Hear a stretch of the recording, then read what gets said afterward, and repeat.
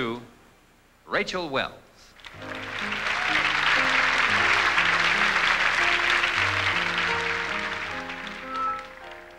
The one thing I have never regretted is independence. I began to yearn for it when I was a child. When I was 8 years old, I lived with 2 cold gray aunts in a cold gray house. My mother died when I was 2. My father was a champagne salesman, and he was exactly like his product, just as irresistible, and if you're poor, just as hard to find. I adored him, and I lived for his occasional visit. 6 weeks before my first communion, he came for the afternoon. I pleaded with him to take me away with him. But Catherine, where would I take you? I live nowhere. I travel. But I'll not be away a year this time.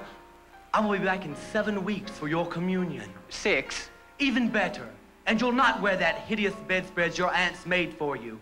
I'm going to buy you a communion dress fit for a princess. Could it be red? A red communion dress? Well, why not?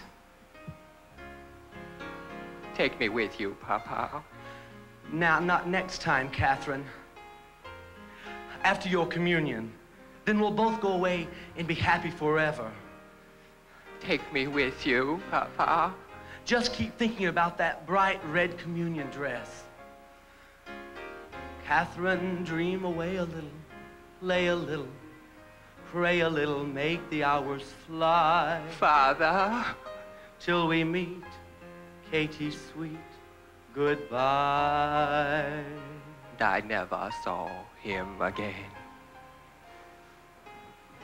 The one thing that I have learned about independence is that you have to live by all of your own rules.